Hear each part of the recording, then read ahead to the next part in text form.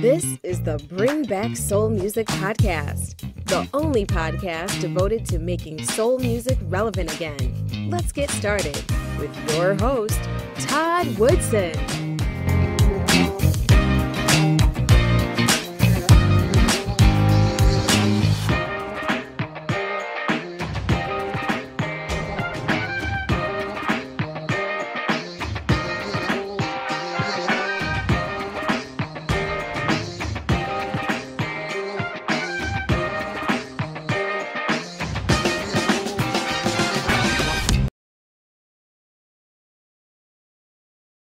Thank you for joining me for another episode of the Bring Back Soul Music Podcast. My special guest today is a talented singer-songwriter out of Detroit, Michigan. Her name is Laura Rain. Miss Rain, how you doing today? Hey, how are you? Great. Thanks how for are having you? me. Doing well. Welcome to the Bring Back Soul Music Podcast. Thank you. I'm excited. Bring I'm back glad you're soul. here. That's what it's all about.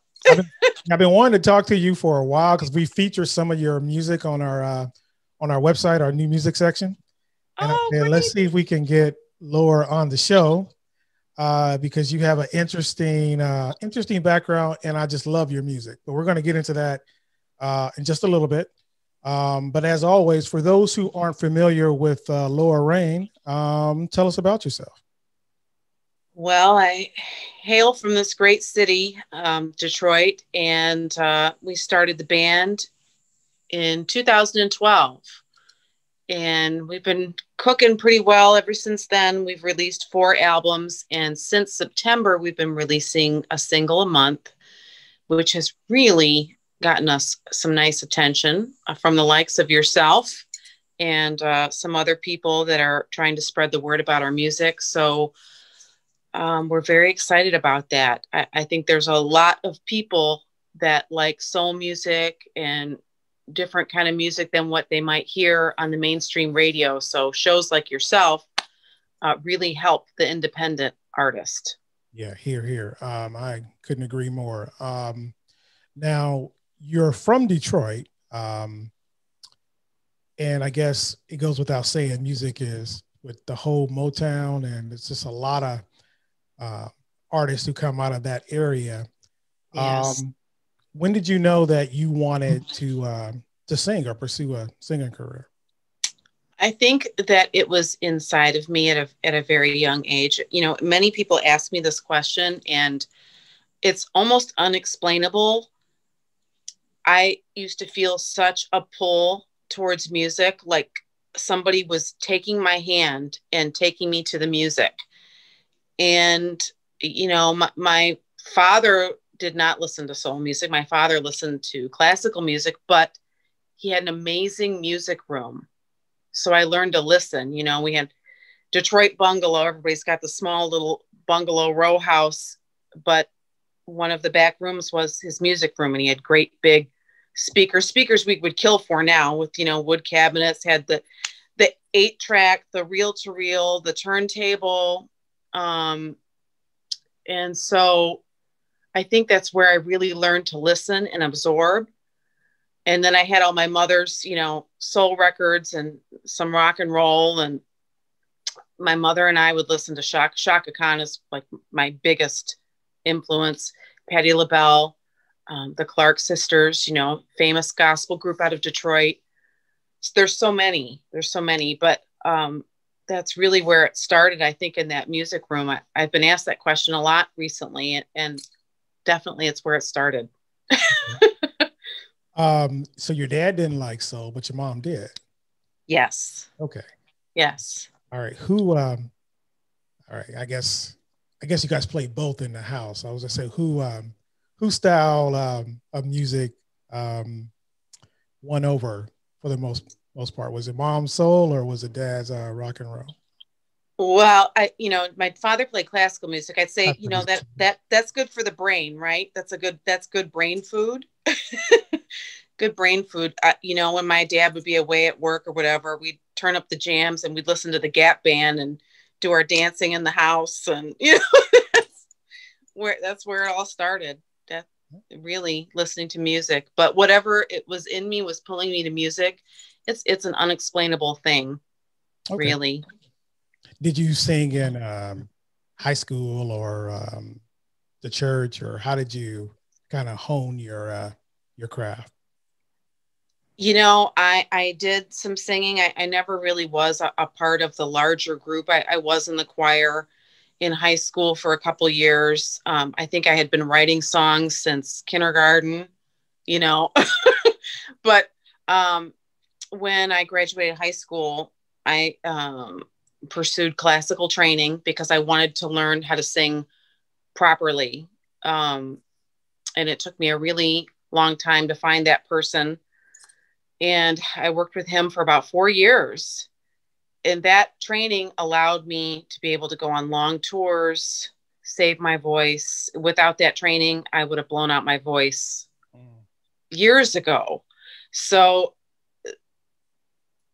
I did sing a little bit in high school. I mean, I was always singing, but as far as participating, it was after that when I was in some church choirs for a short time. That really was an incredible experience. And I think in Detroit, it's very easy to find music, especially, when I was much younger, because now music venues are few and far between. But, I was sneaking into clubs and singing when I was, I don't know, 16. I mean, I was singing at 16, sitting in with the bands. The karaoke in Detroit was like a whole scene. It was a whole scene. You had to be, the best singers in the city were down there, it seemed like. So you had to be on point. So the bars, sneaking into the bars in Detroit. Okay. Now I should mention that we're speaking to you, but you're part of a group called Laura Rain and the Caesars. When did the band form? So I'd come back from the Los Angeles area the second time, and I was starting over again. And I met my now husband George back in 2012. I had a gig at a restaurant, and someone had canceled the night before, and he had been sending me a message saying that I want to see you sing. I'm coming to your show tomorrow. I said, great, because I need a guitar player. I don't have anybody to play this gig with me. So we met, and a week later, he wrote me a letter saying that he wanted to dedicate himself to my voice and this project. And, then it turned into marriage and a 3.5-year-old and touring and all this stuff. So he really was the first person, I think, that believed in me so much to say that to me. And it was our first album in 2013, our second album 2014, then 2015, then our fourth album when our son was born in 2017, and then now the singles series in 2020. Okay. So that's pretty much how it formed. We got the band together, had a regular spot at a club downtown, and that's how we built the band, and it went from there. And then we didn't start touring until October of 2014.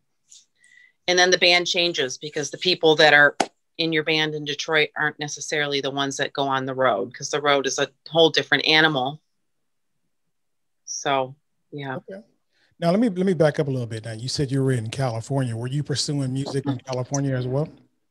Yes and no. Yes, I was. I was doing some gigs, and it's amazing how when you go outside of your area, California, they don't have Detroit music. So we were really, I wouldn't say but I was doing covers at the time. I wasn't even doing my own music. But the demand for what I was doing out there was good. If I would have stayed out there and pursued what I was doing, who knows what would have happened. But it was good. So I was doing it, but not original music. Okay. Okay. I understand. So 2020 has been kind of a weird year for everybody, but you guys seem to just keep on rolling. You guys had, I think, 4 releases this year, or well, 2020. Five. Five. So the pandemic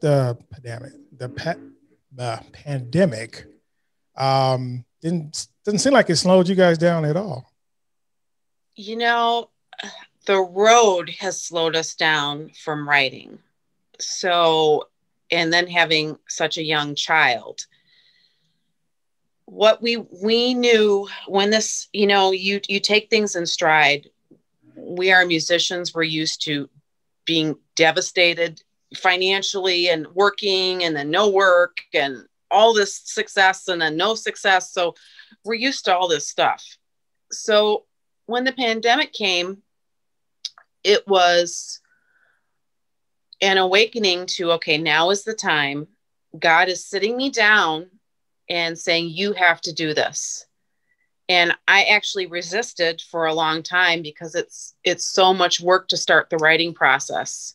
And when you're touring and raising a child, all these things seem to get in the way before your creative process, which is why it's much, much easier for someone that's 20 with no family to raise to put out lots of music and get on the road. And when you have all these obligations and trying to survive, your creative process really can be hindered. But we've had so many interesting things happen this year. I felt like, well, this is our chance and we're going to make it. I did have some goals that I didn't meet for 2020. I'm hoping to meet those in 2021. But as far as our singles campaign, it has been incredibly successful because what we were doing is when we were out on the road, I run my show old school. I mean, I sell my CDs off the stage. I'm dancing. I say hello to everyone, give everybody a hug because I want them to feel special because they mean so much to me because they got off the couch, they got dressed, they came to the show, they spent their money, they sat there, they watched us, maybe they bought a CD or a t-shirt or whatever, but I don't think people realize how special that is. And so I do try to make a connection with every single person. So when the pandemic hit, we're like, okay, well, now what do we do? We had to boost up. Everybody now is so concerned with social media, and you have to be because now everybody's at home. So it's the way that we're all communicating. Right. So we started doing the streaming. We started releasing the singles. And that really started to pull in retain the fan base that we have. I mean, we heard from people that we hadn't seen, in a couple years or more that were watching us online because we didn't play in their town or they didn't get to the club last time we were in their neighborhood. Now we're getting fans from Italy, from Spain, from France. And it's incredible how that is building our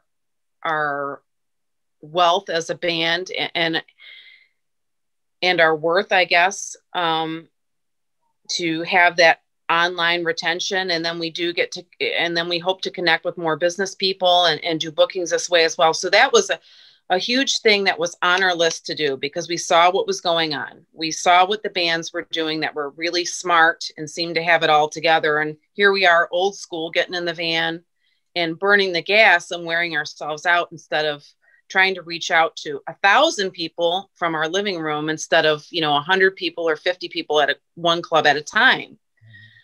So that was an eye opener, writing the songs and really going in a direction that is suiting us. I write how I feel. I don't try to write because I'm a blues singer or I'm a soul singer, but I am a soul singer because I sing from my guts and I sing with all that has happened to me in my life. That's what I characterize as a soul singer. My soul, I'm giving to you when I'm singing. So it really allowed us to express ourselves freely, and we're still working on that, and we're about to do some more different things. But that whole single series really helped boost us up on social media, and we're still on Facebook. We're still working on other platforms. It's endless. It's absolute, as you know, because you have to advertise your show and all this. It's the same thing. So that has been really good. I have been more financially devastated, in between tours than I was during this pandemic, because for the first time, musicians, can get some help, whereas never before was that available. So we've been extremely smart about that, and very fortunate that, a lot worse things could not have happened. We have been in worse situation than this, and our family is safe, and that's all we care about. And we will get through this as we hope everyone else does. But at this time, I just feel like God is forcing us to be in this situation so we can create. And I do feel like we are moving through some areas, and we are moving forward, despite all the horrible things that have happened in this world, in our government, the whatever people are crawling out from under a rock that want to espouse their hatred for other people. That's just such a small amount of people. I really feel like there's good people everywhere, and we're going to prevail. And I feel like God is moving us. And I think more of us feel like that than not. If I can't speak for anybody else, but I definitely feel like it's a time for spiritual reflection, and we're moving forward. So that was a long answer. This is probably a bump in the road, and hopefully people will get back to normal and maybe get back to their senses a little bit. I'm not sure. But anyway, let's just try to stay positive, and like I said, we'll get through this. We'll continue our episode after this message. Are you looking for a reliable way to transfer money to family and friends? Check out the Cash App. It's safe, easy, and convenient. Just download the app from the Apple or Google Play Store and start receiving and sending money in a few minutes. Sign up today and receive $5. And don't forget to use our referral code, VGRCWQX. Swag at shop.bringbacksoulmusic.com. Now, back to our conversation. Now let's talk about some of your music. I just had a chance to listen to 4 or 5 different tracks, and I gotta say, when I first heard some of your music, you sound to me a lot like Tina Marie. I don't know if you ever heard that before, but you guys have the same sort of flow and the spirit, and I can say, oh wow, that sounds just like Tina Marie to me. Who else did you listen to, or did you try to pattern your, maybe not mimic, or were you influenced by certain artists? I love Tina Marie, and I've been getting that a lot lately. And I think I have been thinking about her with some of this more recent music, though she never really was one of my super idols. I think I love her a lot more now because I never realized how amazing she was until more recent. She wasn't one of the first influences in my career. So, I mean, I love me some Tina. So if somebody says, and I take that as a high compliment. So that's amazing, because she's amazing.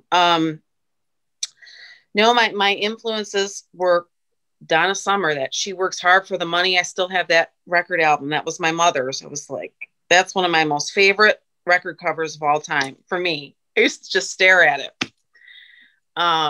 Shaka Khan, Patti LaBelle was a huge one. And then Aretha Franklin came later, Al Green. There are so many, we go through our phases where we absorb artists and listen to all their music, and then we move on to the next sect and keep going. So there are so many, but those are probably the biggest ones that still influence me today. And I need to listen to way more artists, more current artists, but I'm just kind of stuck. I'm stuck where I am. Nothing wrong with that. You're doing a great job, you and the Caesars. Let me ask you a quick question though. You're part of a band, and you don't see many bands anymore. Do you think bands will ever come back like they did back in, the 70s, 80s? Well, this is a very hard question because it is extremely hard to pay a band on the road. So if the clubs are not coughing up the money to have the band, this is why you see a singer and a DJ, or a singer, a drummer and a DJ, this kind of thing. And they do shows like this all over the world because they only want to bring over in Europe 1 or 2 people. It's harder and harder. So we have to see what's going to happen when things get back to normal, if they're ever, what kind of new normal we will be living, because it will be a new normal. What are they going to do? Is the price going to be lower for the band, or are they going to pay us more? Or are they going to pay us the same? It's really hard. And in a touring band on the road without a label and no management, surviving and actually coming home in the black with a handfuls of money is extremely rare. The amount of skills I possess to make money on the road, I thank God for all of my previous life experiences, because it is not easy. It is not easy. So I'm not sure. There's not too many of us that do what we do. I think that the larger talent groups, need to embrace more of the indie artists. I'm not really sure what's going to happen. Okay, so it's just a mere point of just economics. It sounds like. I think so. Okay, and so that's what happened to bands. Just the economics got in the way. It sounds like what you're saying. Yes. Okay. Well, we can. We'll only see. We can only hope. Let's talk about some of your music in 2020. I know you said 5 releases in 2020. Yes.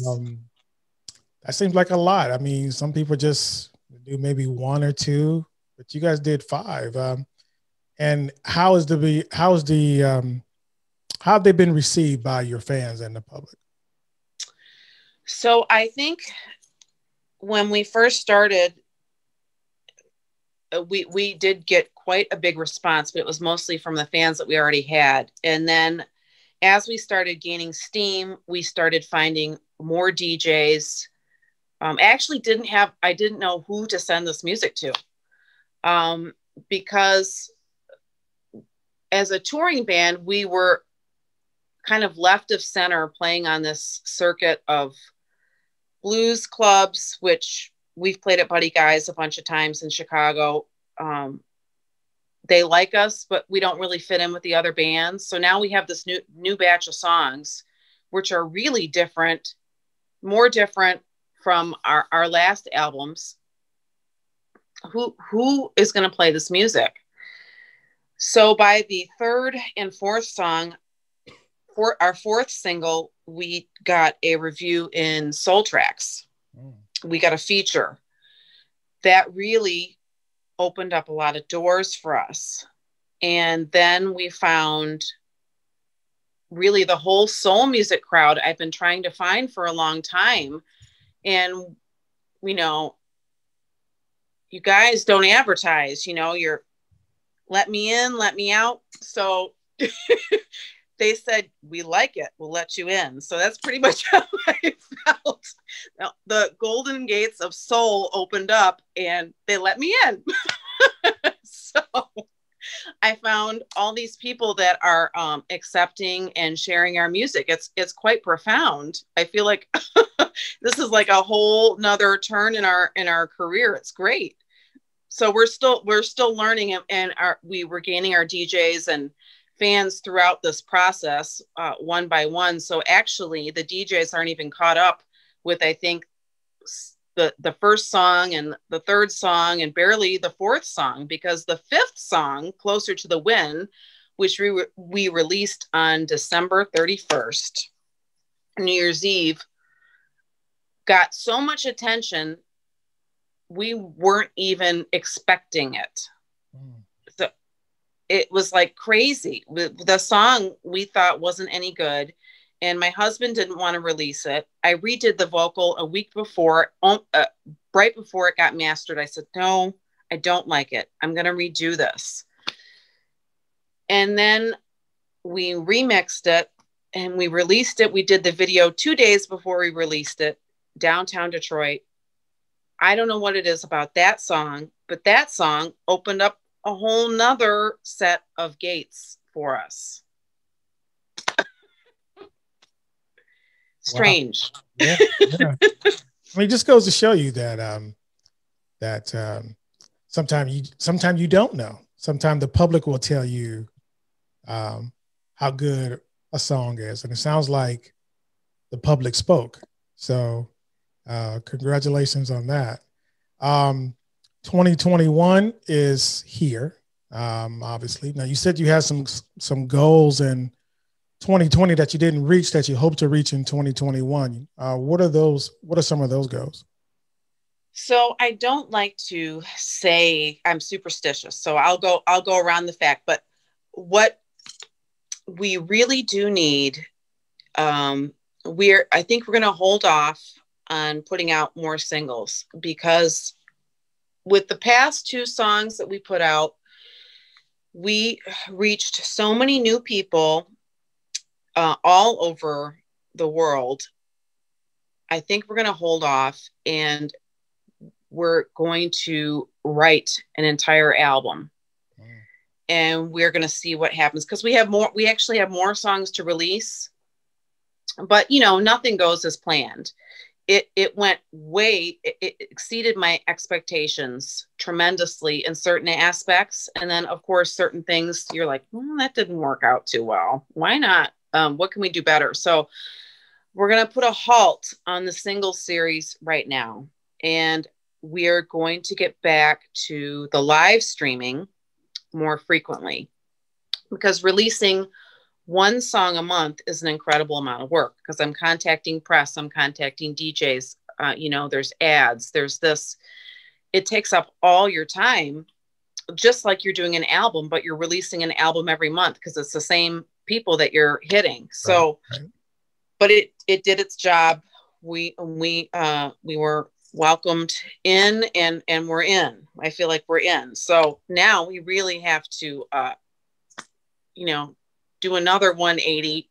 When they hear this music, they're going to be like, oh my God. So that's what we're working on. Just we're going to be better than we thought we could be, push ourselves and challenge ourselves. We are trying to work with some different people this time around. We really don't want to be floating around here. We would like more of a presence with some business with our music to help direct us. We're working on some sync stuff. All of these things need to be a part of what we do, because as far as the live performances, I'm not sure if all of our local work is going to be maintained or it will just be touring work. So there's many pieces of the pie that need to come together, but we are hoping to meet some people that will help us further with our career, and we hope to get our music out to more people. It would be nice, for a label in the States to pick us up. It would be nice for a small indie label. So we have to work on that and get some bit more business going. Okay. Now, you said in the States, are you signed to a label overseas? Not yet, but we have some upcoming news. Okay. So I won't leave that cat out of the bag yet, but we've got some good things coming.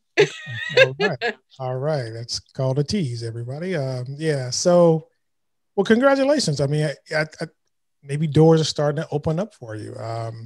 I know I love your music. It just reminds me of the fun music that we used to listen to back in the day.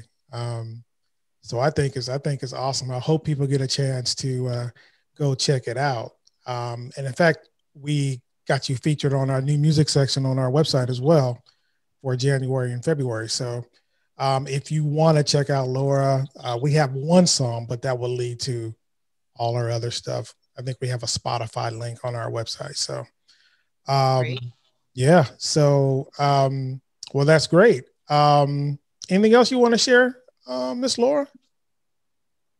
Oh, well, I want to say that, yes, this new music was created with that happy place from back in the day, because I think being in this whole situation this year, I had to think about what really made me feel good. And Soul Creature and The Deal took me back to that place where I was in the kitchen dancing with my mom, listening to those records and having fun, having that fun feeling. And so you get that. So that's what that was all about. More music coming. We have to keep independent music alive. And what you're doing is super. You say you're going to bring back soul music. One man on a mission to bring back soul music. So I love it. All right. It's amazing what one person can do. One person can do so much. So we definitely support you in your efforts to spotlight independent soul artists. So thank you for having me. No problem. We were talking before we started recording. You were saying something that it takes a village. So, we all kind of pull together. We can make this thing happen. I really love that song, The Deal. That to me, that has, I don't know, fun, disco, clubbing written all over it. And so that's probably my favorite track that you guys have done. Awesome. Yeah. So Miss Rain, tell people where they can reach out to you on social media. So if you want to hear all of our music, I would suggest that you go to our website, laurarain.net. You can listen to all of our 4 albums plus all of our new singles for free. And I suggest you support local and independent artists. So if you like what you hear, it's 99 cents a track. Buy a track. We also have our merch on our website too. So if you want a physical CD, we have some of our back catalog on there. And then we are on Facebook. We're on Instagram. I'm easy to find. So Laura Rain and the Caesars, Ms. Laura Rain on Instagram. I'm easy to find. We have a YouTube channel as well. So. Okay. Well, Miss Laura Rain, I appreciate you taking the time today. Finally, glad we finally got you on the show. Appreciate it. Thank you so much for having me. It was a blast. No problem. Keep doing good music and keep us posted on what's going on with Laura Rain and the Caesars. Thank you. Thanks so much. No problem. That's Laura Rain, and we'll be right back. Calling all lovers of soul music. The time to make soul music relevant again is now. You've been listening to the Bring Back Soul Music podcast with Todd Woodson. If you enjoyed today's show, be sure to tell a friend. Make sure you never miss an episode by subscribing to our newsletter at bringbacksoulmusic.com. Well, that's our show for today. I'd like to thank my special guest, Miss Laura Rain. You can find out more about Laura on her website at laurarain.net. Don't forget, you can listen to the Bring Back Soul Music podcast on iTunes, Google Podcasts, Stitcher, Spotify, and Pandora. Don't forget to subscribe to our YouTube channel at Bring Back Soul Music TV. If you have any questions or comments, please email us at comments@bringbacksoulmusic.com. Don't forget to check out all our merch at shop.bringbacksoulmusic.com. We call that the Soul Shop. I'm Todd Woodson. Thank you for joining us. See you next week.